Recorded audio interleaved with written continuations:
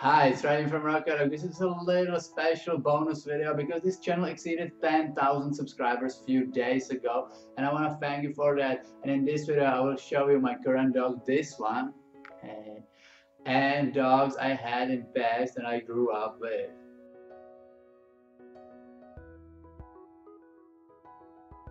So this is my current dog and the only dog I have right now. His name is Bill and we got him 2 years ago from local shelter. So we don't know what breed he actually is, but he is obviously part Cocker Spaniel, but he's not definitely purebred Cocker Spaniel. We don't even know his age, but it's probably, if I have to guess, I would say something around 10 years old, but he's still pretty active and we can go on long walks with him with no problems. But he's not playful at all. Actually, I never seen him playing with a toy, which is kind of funny because I have pet product store in Czechia and I take him to work every day, and I can bag and put hundreds of toys around him and he doesn't care about them at all, which is funny because this would be heaven to any other dog.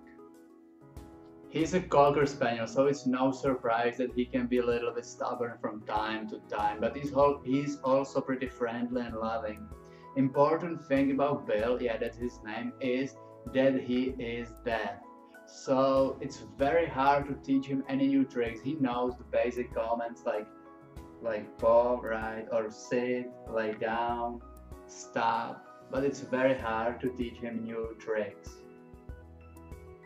I would love to know how he lived before we got him from shelter. Me and my family have theory about this because the only animal he's scared of are flies. He's not scared of big dogs, horses, or any other big animal. But whenever he sees flies flying around him, he is going crazy.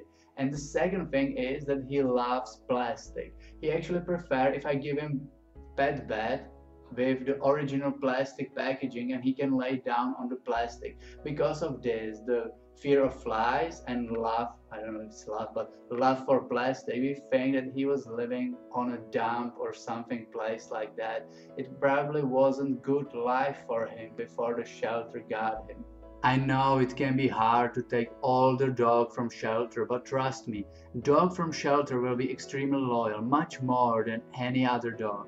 And if you don't want to compete in any official shows, I don't see any reason why not get dog from shelter rather than puppy from breeder. And now I will show you some dogs I had in past. The dog before Bill was Black Labrador Ronnie.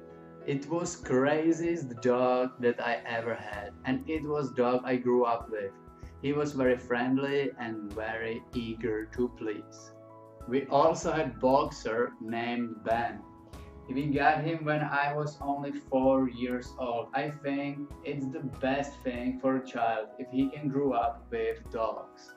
And we have other dogs in family as well. My granddad has Rottweiler named Ricky, which is very active, but he is great protector and he is friendly towards people he knows. Before Ricky, my granddad had GSD named Alan.